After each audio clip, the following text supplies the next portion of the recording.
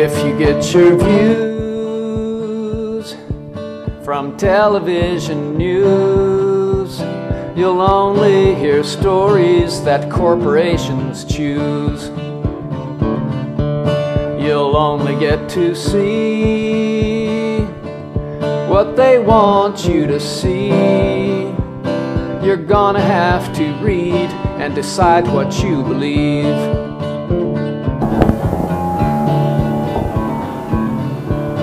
We all it'll be after that's all done. Horror 911. The planes hit the towers and the towers came down. Did you ever wonder how they fell so fast?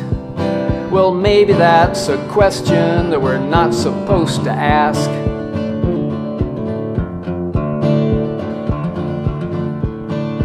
Don't you think it's strange? There were no fighter jets. Did someone give the order not to intercept? And if they really scrambled, then why'd they fly so slow? Maybe there's an answer that we don't want to know.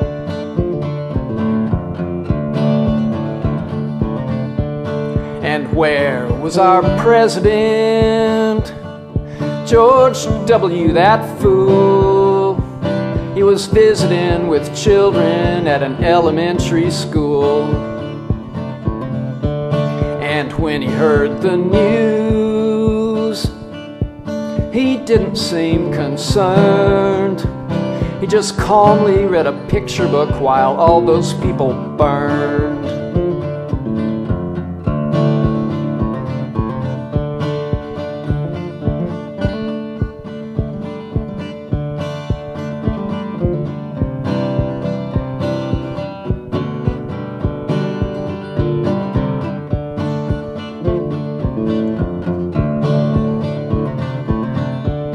The Bushes and Bin Ladens.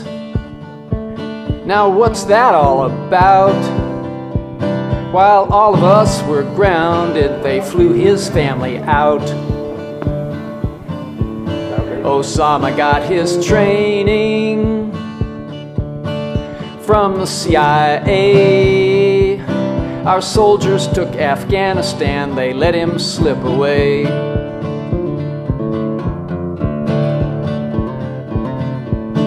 A new Pearl Harbor was their big chance to launch 2 wars that they'd planned in advance. Now we know they lied about weapons in Iraq. Did they allow the 9/11 attack?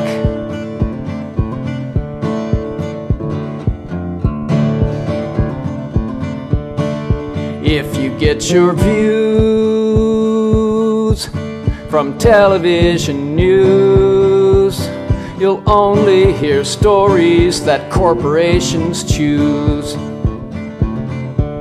You'll only get to see what they want you to see.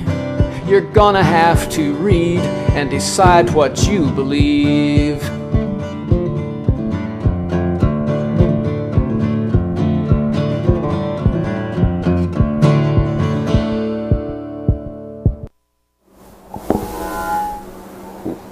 Hello, I'm Bill Olson, your host for another episode of Omega Presents. This time it's a special one. We're in Studio A, a much bigger studio, and we're hosting the Portland 9/11 Truth Alliance. Here we have Barry, Mike, and Tim, and I'm not going to waste any more time. We'll just turn it right over to them and enjoy the show.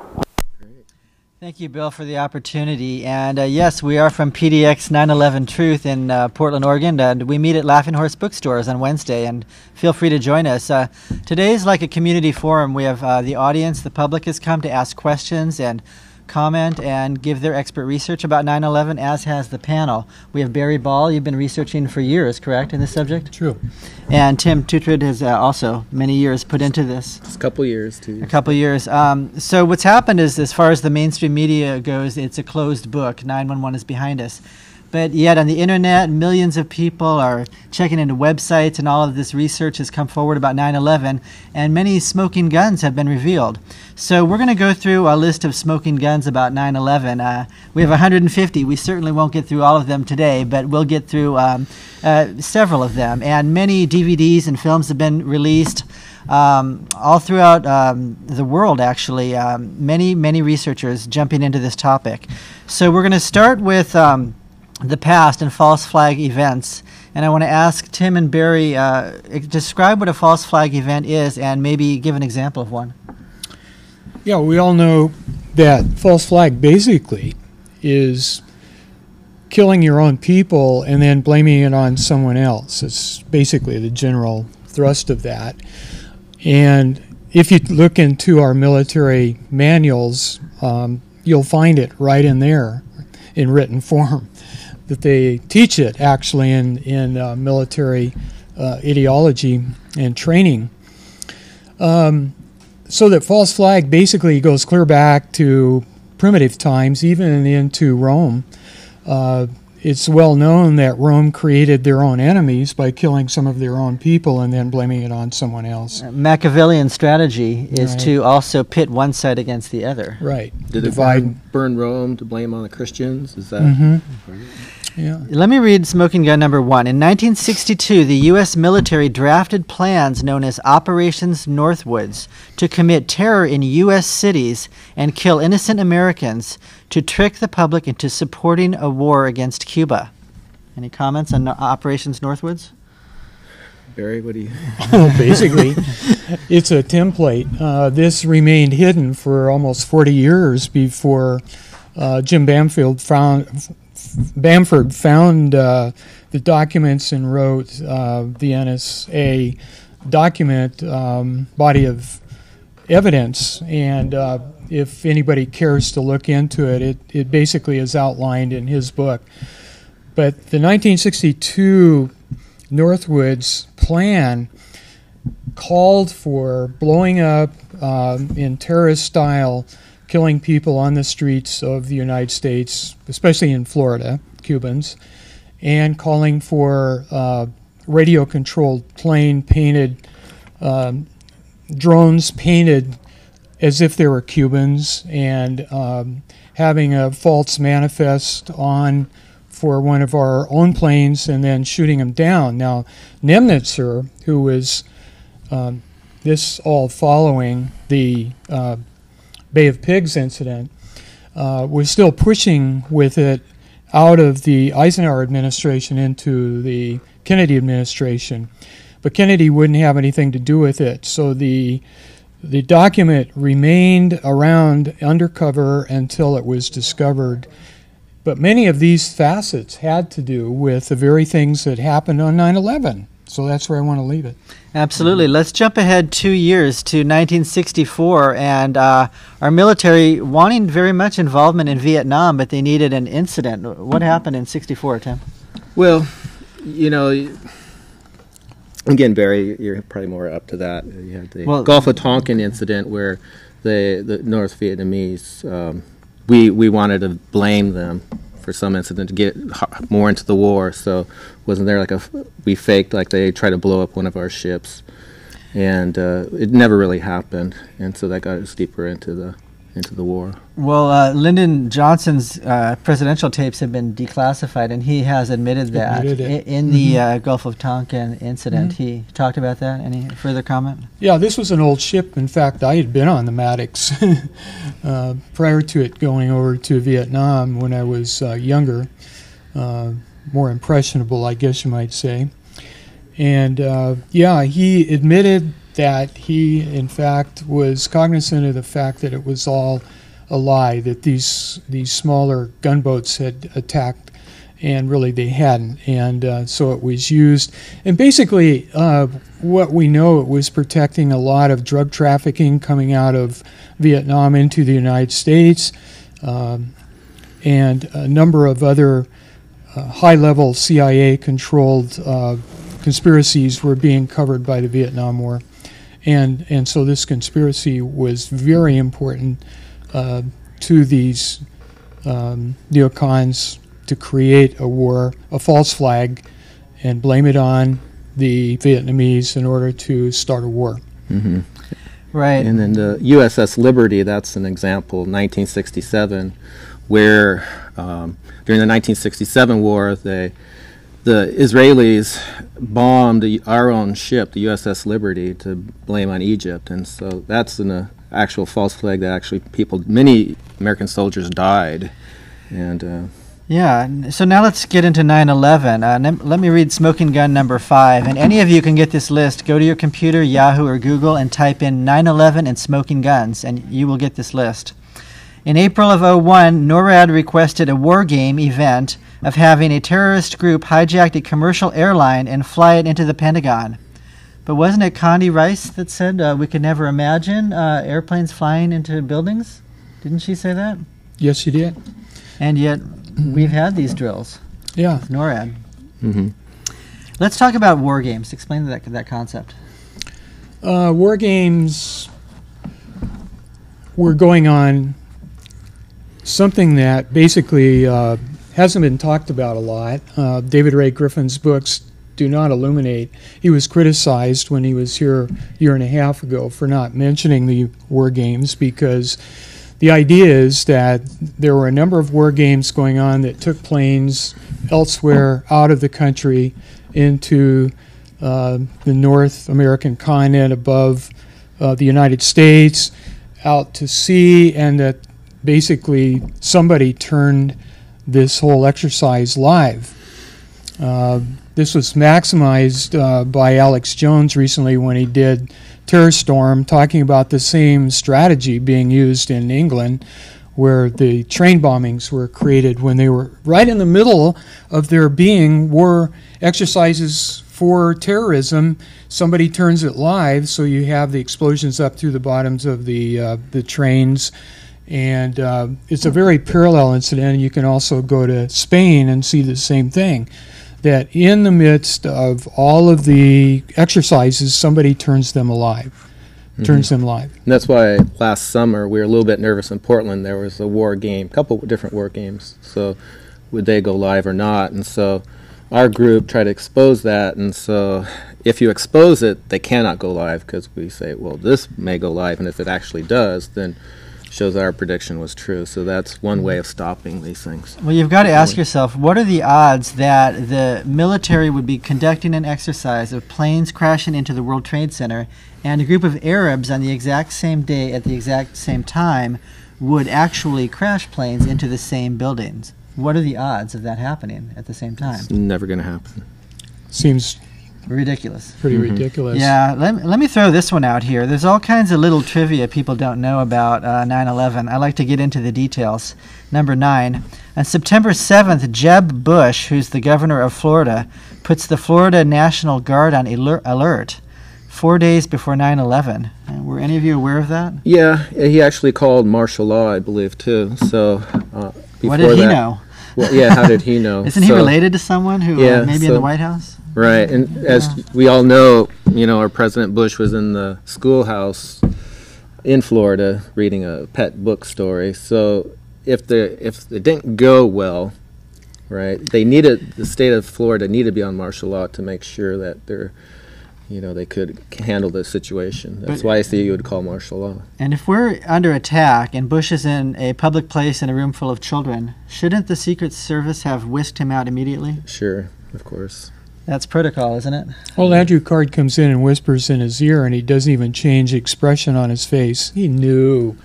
And people who look at this from the outside, from the United States, like Matthias Brokers, who's written a very influential article from Germany, points this out. He said, if you didn't know anything else about 9/11, all you would have to do is get in on the story of President Bush reading My Pet Goat and the way he reacted to it, and you would know that it was more than you could ever believe that right. I've actually had friends tell me, well, he stayed in the classroom because he didn't want to upset the children.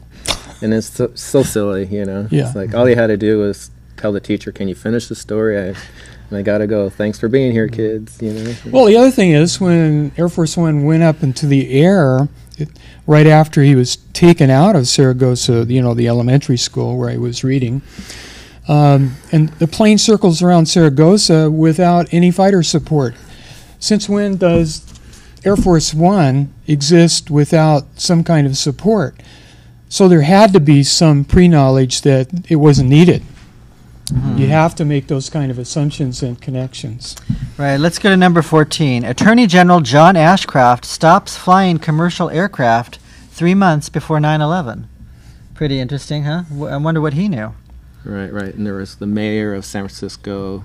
19. San Francisco Mayor Willie Brown receives travel warning 8 hours before the attacks, according to San Francisco Chronicle.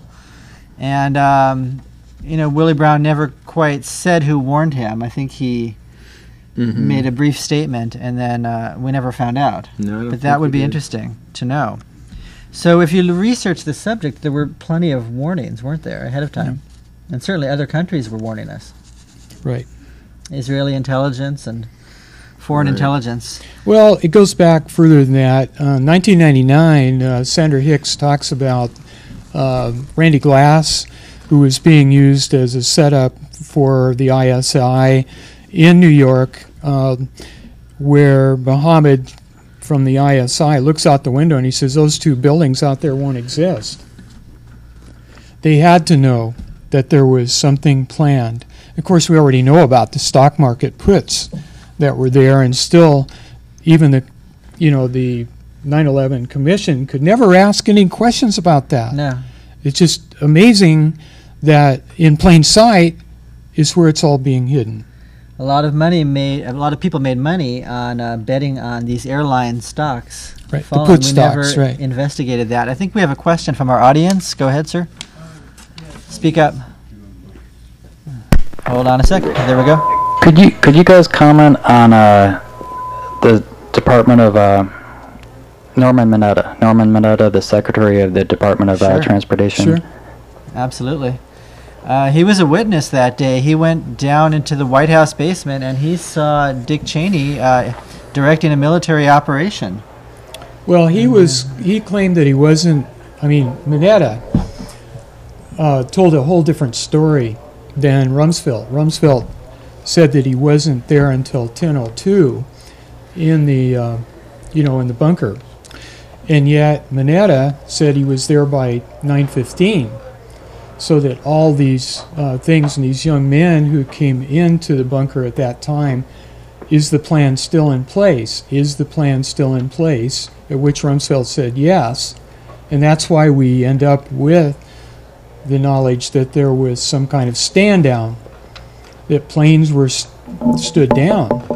So that piece that you're talking about, Mr. McManus, is very important to this whole story. You meant Cheney, right? Cheney. Rumsfeld. Yeah. Well, Rumsfeld. Yeah, I'm sorry. Well, there was a military personnel there, and he said, "Sir, the plane is 20 miles from the building, the Pentagon. Do the orders still stand?" And Cheney said, "Yes, the orders still stand."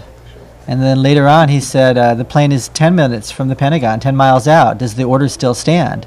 And Cheney said, "Yes, the orders still stand." Well, what order was that? Yeah, it's very interesting to me, though, that the jets go so fast. And so within only a few seconds, I would think that there would be, the story is he starts out with, I think, 40 miles out and 30 miles out and so on. But I don't know how long a time it actually takes to go from 40 to 10 The only miles. order it could possibly be is to not shoot down the plane. Right. Is what I'm getting at. Yeah. If the order was to shoot it down, they would have done so. Do you have a follow-up? Yeah, yet the irony is we were never actually shown any footage of the scene of the Pentagon until the 5th anniversary in September 2006. We were shown a quick, blurry clip, yet prior to that there was no photographs of any luggage or plane or engines or the front of the plane, the tail of the plane, and we were immediately told, we need to go after the person who did this. Bin Laden is mentioned 40 seconds into, I think after the second building was hit.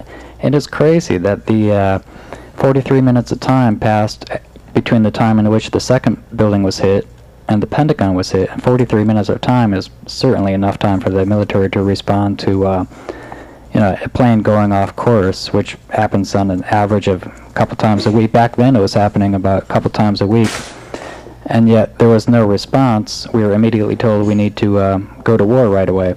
As a matter of fact, I heard on the radio a couple weeks after 9/11, I heard on the radio George Bush say that this would be a 30-year war. And that, to me, that along with being told that, I didn't realize initially that the buildings stood there, the two buildings stood there, Trade Center 1 and 2 stood there for an hour and 3/4, and then they fell to the ground in 8 and 10 seconds. I thought they fell immediately after the planes hit them. No, they didn't. But the Pentagon, if you look at the pictures, what you see is about a 16-foot hole that's perfectly round. As to where the wings fit in that hole, they don't, because the wingspan of the plane was 125 feet. Any comments about the initial Pentagon scene? Yeah, the Pentagon is a very special story because you had huge spools. They've been working on the Pentagon for several years to strengthen it on that particular side. Now, you got to picture Rumsfeld completely on the other side. Why wouldn't they crash it into that side if they were really after and trying to do some severe damage to the Pentagon? But these huge spools were sitting out there, and yet they were totally undamaged, right where the plane would have hit the building. Second thing is we need to notice is that if, in fact, the plane there was a plane that hit the building at the point where that hole is that Mike was just talking about, you would have the engines, which are below the plane, dug into the ground several feet, and you don't see any of that kind of damage out there. Well, Barry, how many blades of grass were damaged on the Pentagon lawn? Absolutely none. 0, not even 5? So if it came in that close to the ground, you certainly would have burned grass. Scorched earth. Well, I'm sure the Pentagon developed a special type of grass. Pentalon. Pentalon. We've developed a black, morbid humor about some of this stuff. You almost have to. But you would also have a lot of debris, too. Any plane crash, you got wings and you got engines and luggage and seats and people, and there was none of that. So. I only saw 1 or 2 ambulances. Supposedly there would have been a lot of bodies and people who would need help, but it was a pretty limited scene there. And 80 cameras capturing the action? 84 cameras, and none of them were, as already mentioned by our questioner, became available until much later.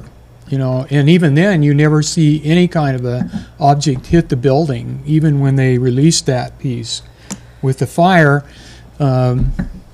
Now, there were witnesses that saw a plane, of course. Some of us believe it was a drone that had maybe a small type of airplane that had wings that may have looked like a plane from a distance.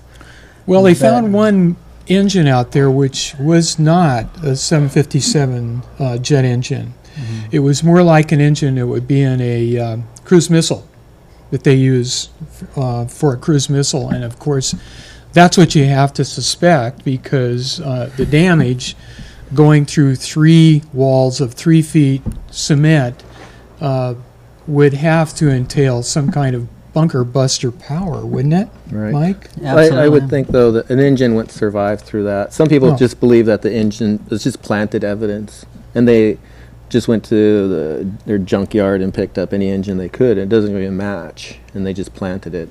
It's hard to know. It's super hard. It was really hard to get information on the Pentagon because everything went to the Twin Towers, all the media. Mm-hmm. And I don't remember hardly anything after the first day, to be honest with you. Well, Mike, what is really amazing about all this is, we referred to Condoleezza Rice. We can't imagine that anything would ever, planes would ever hit the building, and all of this talk. And we've had all the talk about in the PNAC how we needed a new Pearl Harbor. Why don't you explain that a bit more? Well, Brzezinski helped formulate a statement several years before 9/11 about if we were to have credibility in the world and power in the world, we would need a new Pearl Harbor to marshal all of the support of the American people. And actually, Pearl Harbor was mentioned in that. So, with all of this having been said, one of the things that came out of all the comments was that it was sudden. It was like Pearl Harbor.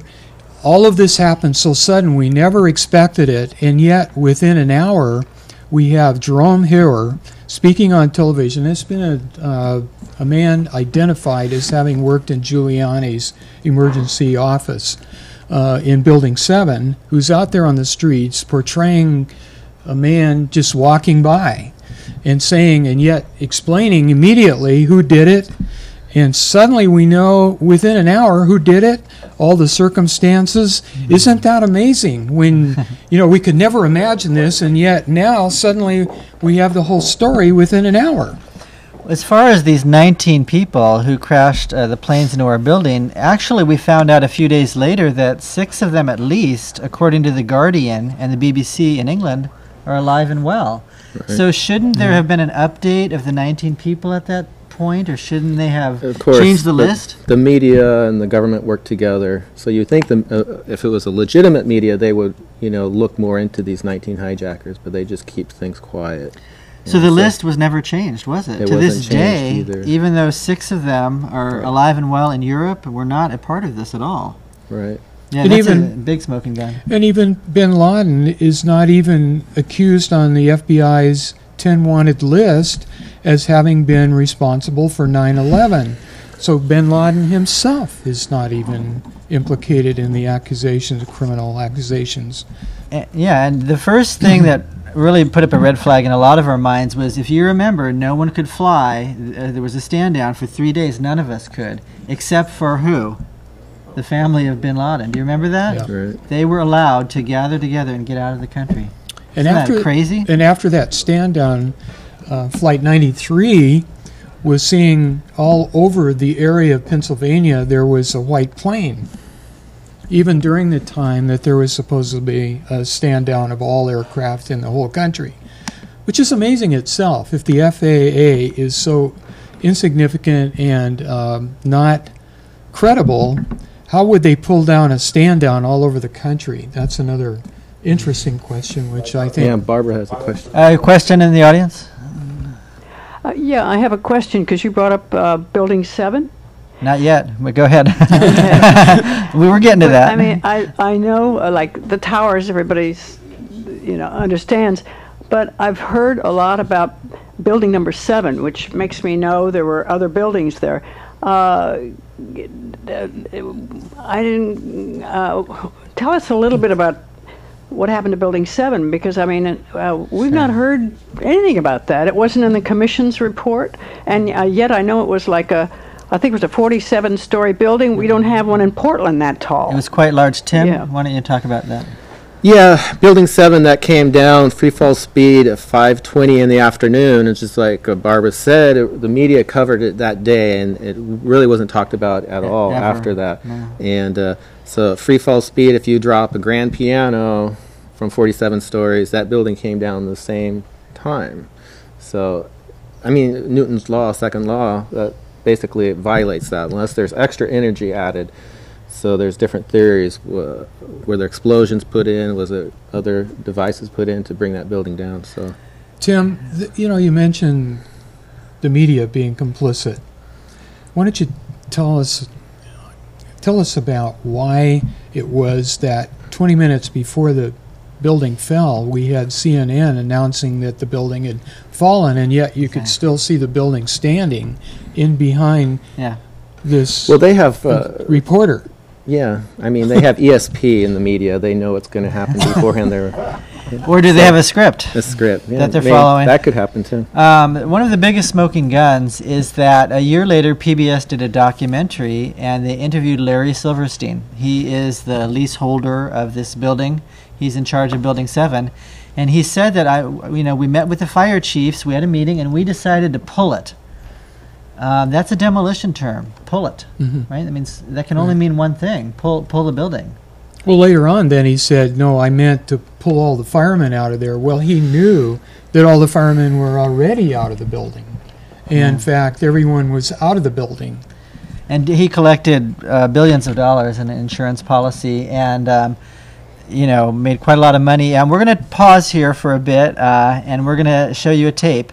Now, we don't want this just to be about problems and giving you bad news. We want to offer you a solution, and a solution is a third party going beyond Republicans and Democrats. So we're going to hear someone talk from the Constitution Party. We're not endorsing it or anything, but let's look outside the box at other solutions.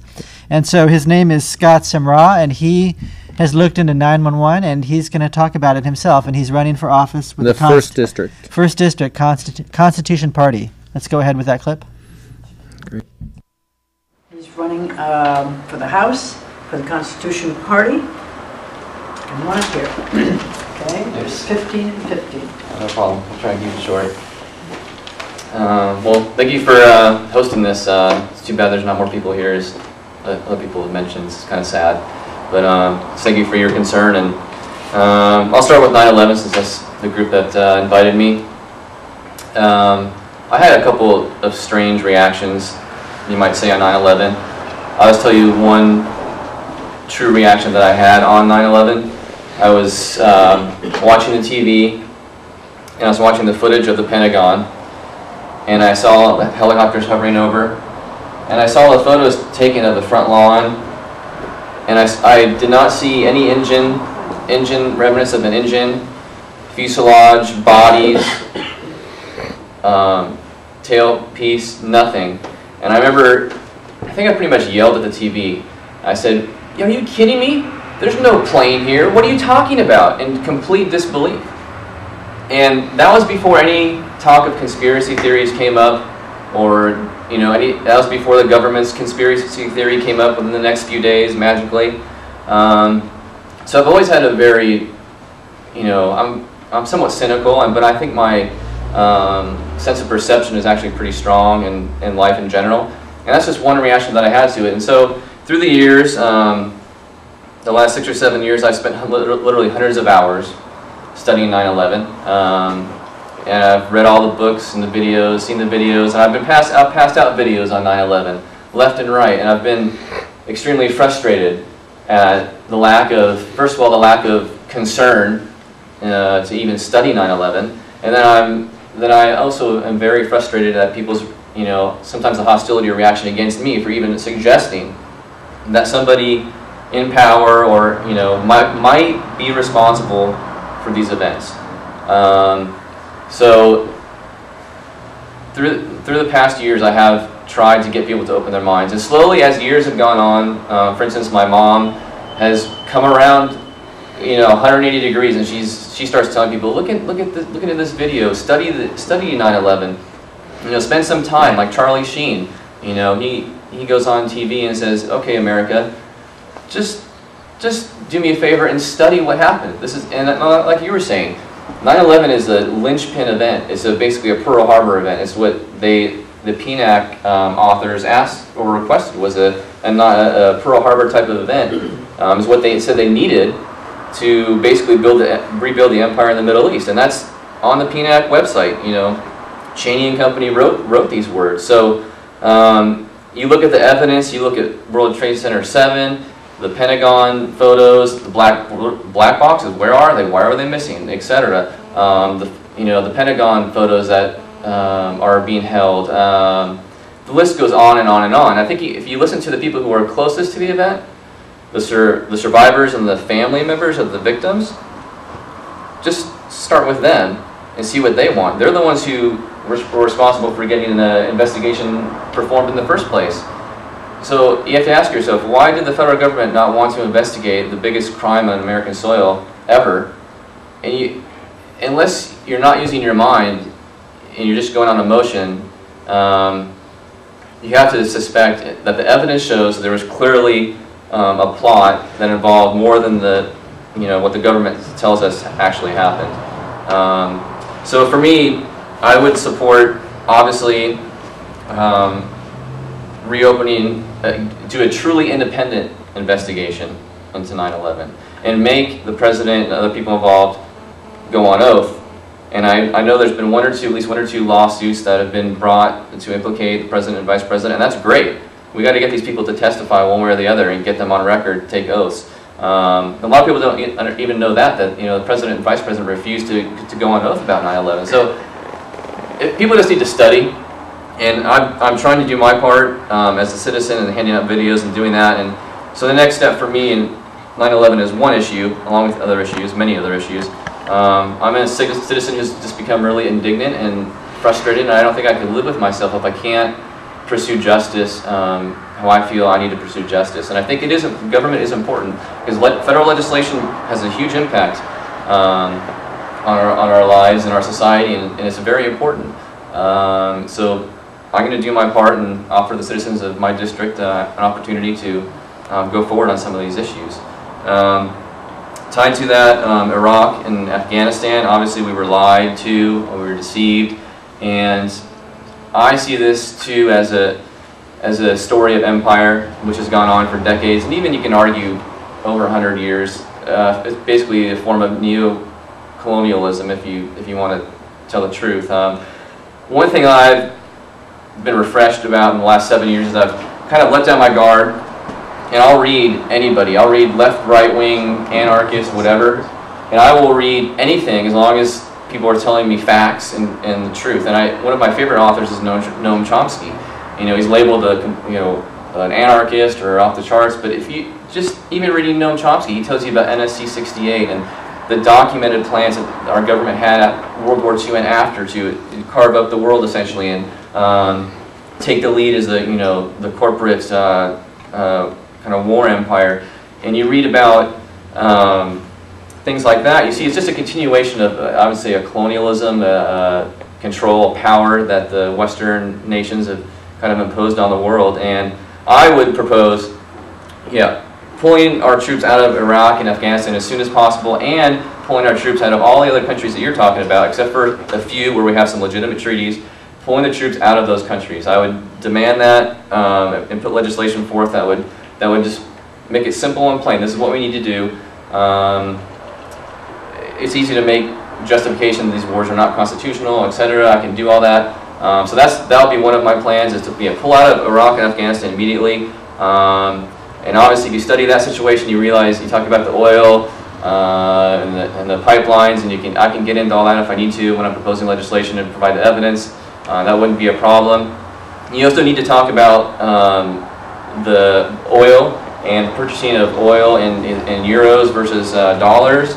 And that's a huge issue. Is a lot of Okay, that was Scott Semrau with the Constitution Party, and it's just a possible solution. We've really got to look at some other parties and other alternatives here, because the two main parties are not touching 911. You two met him. Any comments about Scott? Yeah, he's a very intelligent man. He's very well read, and a lot of people look at the Constitution as being way to the far right, and they don't want to even touch it. But when you actually meet people that belong to the Constitution Party, I've met a lot of them, and they're very well educated, and they seem to have a closer sense of reality.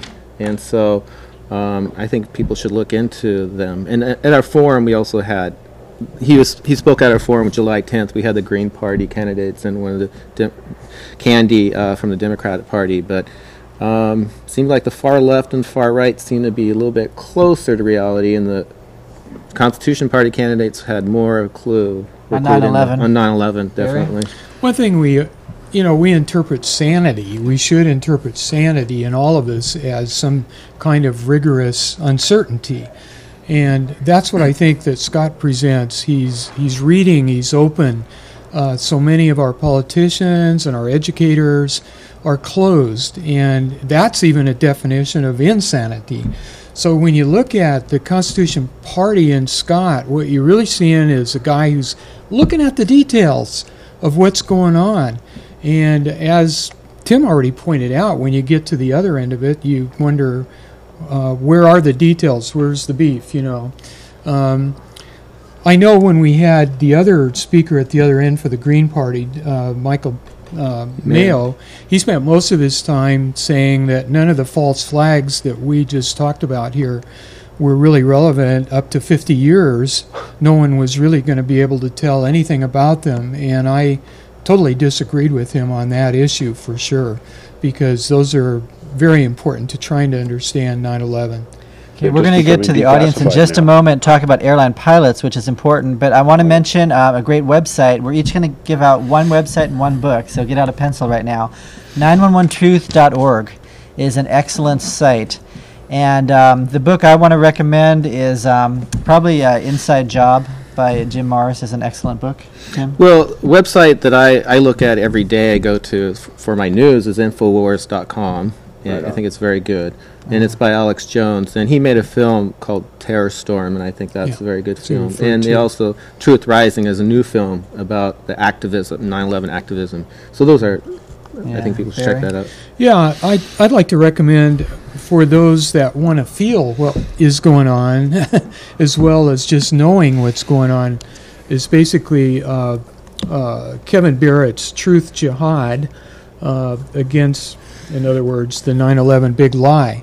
And it's his personal story about how he was fired from his teaching job as a studier of myth and legend at the University of Wisconsin because of his connection with 9/11 and trying to tell the truth.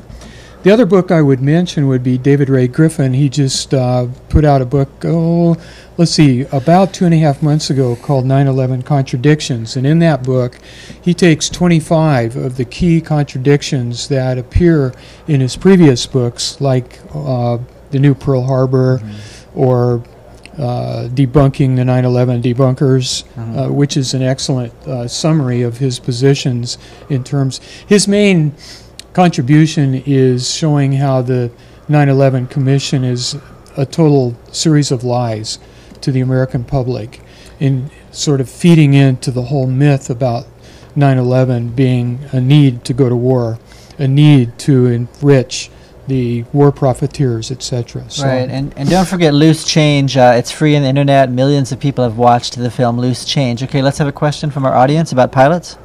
Well, what I was going to say is that when you were talking about the Pentagon and the airplane that flew to it or near it or into it, whichever, pilots for 911truth.org did an excellent analysis. They're a group of commercial pilots who formed an organization just so they could analyze the peculiar anomalies. And what they found, among other things, is that and this brings up the question, why couldn't the government, if they're going to do a con job, why couldn't they make one that fit their own story?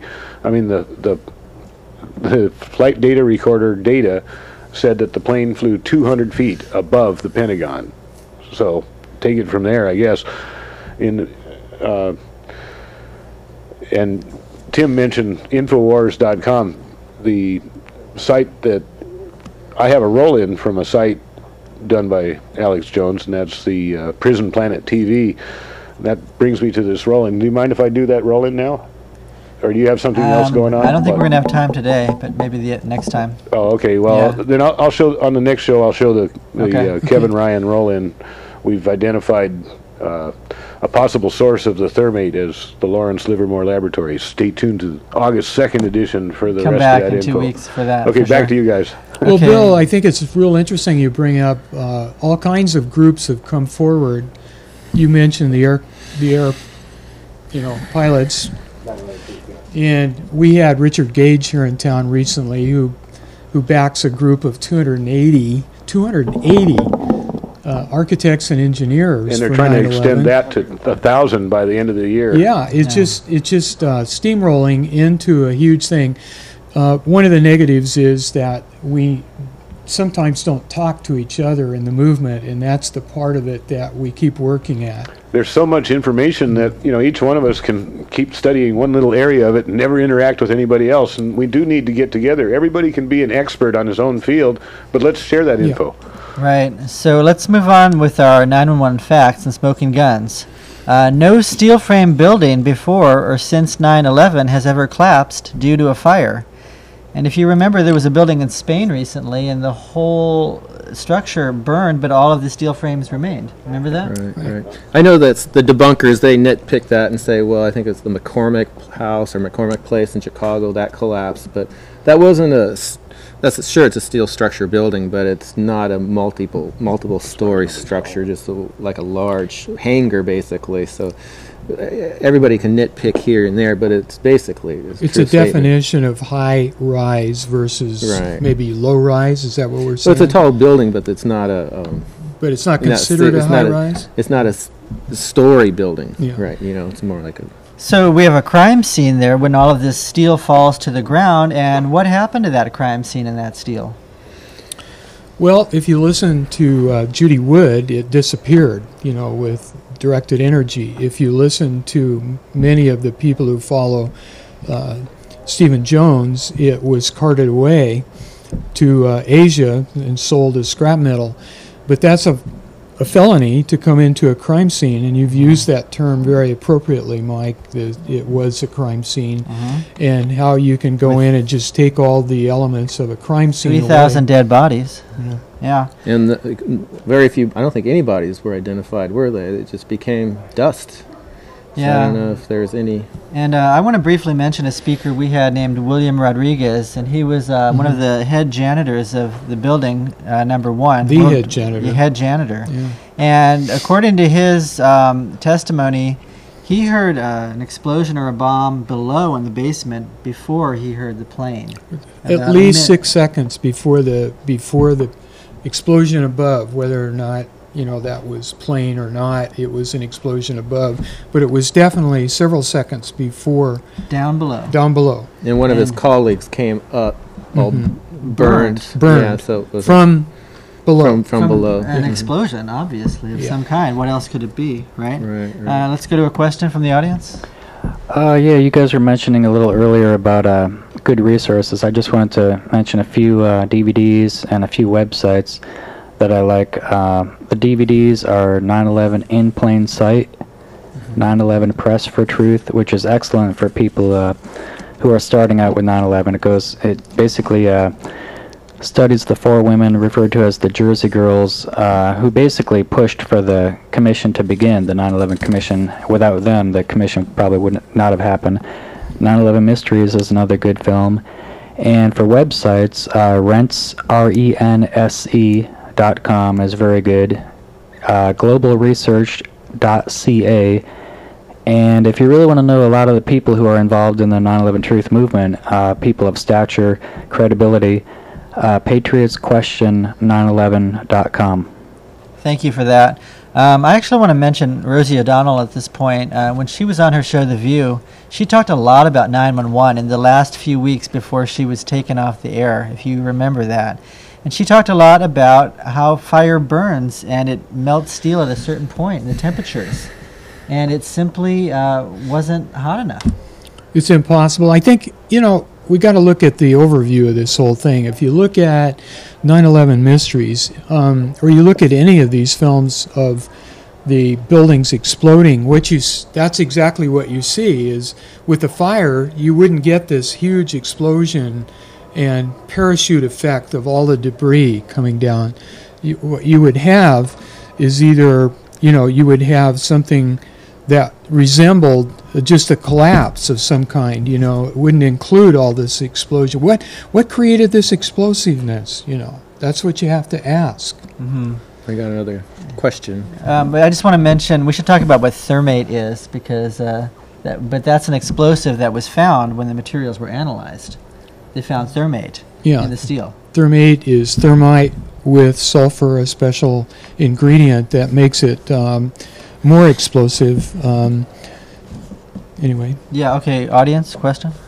Yeah, you guys briefly touched on the Shanksville incident, and for me that was kind of the most smoking gun of everything, because you can just look at it and you see there's a total lack of, you know, plane. There's only a small piece of fuselage, and they claim they dug up an engine from deep underground.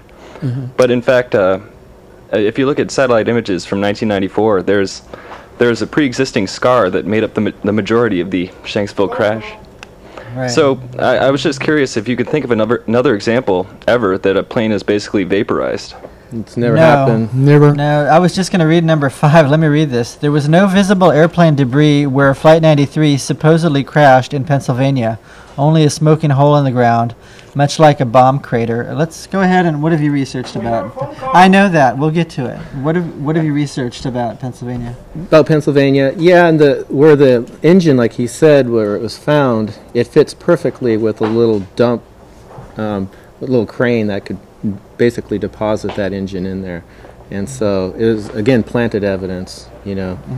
Why is there just one engine that survived and nothing else? Isn't this where we found the headband also perfect intact? Sure. So you find but they also like found, actually, they found within 5-mile radius, they found little tiny pieces of this plane. And people, at least 5 witnesses that I've researched, that saw a plane explode, you know.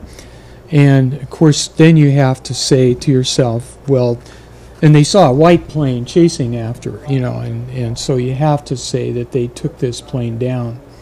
And some people, Barry, look at the evidence and say there was no plane at all that flew over. So there was no, because the lack of any kind of debris. Debris on the ground once again, same so as the Pentagon. Well, it's such a small, even, you know, these witnesses saying there was an explosion of some kind, but there were such small little microscopic pieces of an airplane, they could hardly tell what it was, you know. And that was the plane with Todd Beamer saying, "Let's roll," and calling his wife. Right. And it turns out she had never talked to his wife directly. And that cell phones may not have even worked at that Definitely didn't work. level. Okay, caller, go ahead. Caller, go ahead. They'll patch it through.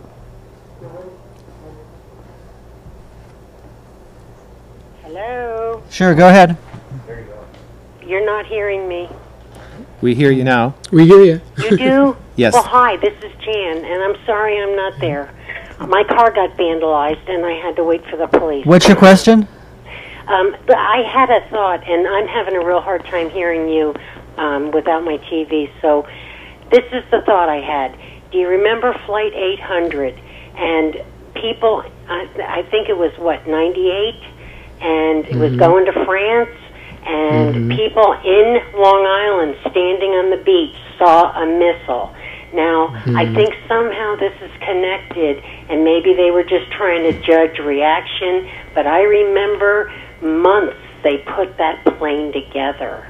I mean, they never let up on trying to figure out why did that plane just explode when they had witnesses on the ground saying they saw a missile. So I think, you know, that this thing goes back so far. It makes me so sick and so angry, and I'm sorry I'm not there, and I'm going to lose my internet service. So if you guys could let me know by phone next time you get together, I would really like to be there. Sure. Our group meets at Laughing Horse Books. You can contact them on Burnside, and we're on Wednesdays. But thank you for bringing up Flight 800. Any comments about that flight? Well, it's very interesting that you can put a plane together even if it's hit by a missile, and yet, as Tim's already mentioned, there isn't even enough out there to put anything together. And the parts are wrong. And the parts are the wrong parts. So, you know. Right. Yeah. So anyway, there's many smoking guns. We talked about the people that made money on the put options. Remember that, and the stock options, and it's unbelievable that was not part of the official investigation. Right. Because that would have led to a trail about who knew about it. Follow the money. Yeah, any court case, they would first look at that, so we know it wasn't a legitimate, you know. Well, let's talk about who was on the commission. You know, people with oil interests, and yeah, you know, who picked the commission. I believe the first choice was Kissinger. Right, exactly. You know, a war criminal was well, the first after choice. they took their time, after a great deal of pressure by the New Jersey girls and a number of legislature people to even get an investigation, right? Because that was the hardest thing. And then when you do get to an investigation, you pick Kissinger. Okay. So the fox guarding their hen house. So here's Zelikow, who has a very, very clear history with Bush and his election campaign and politics that go deep into the roots of what we would consider the dark side of 9/11.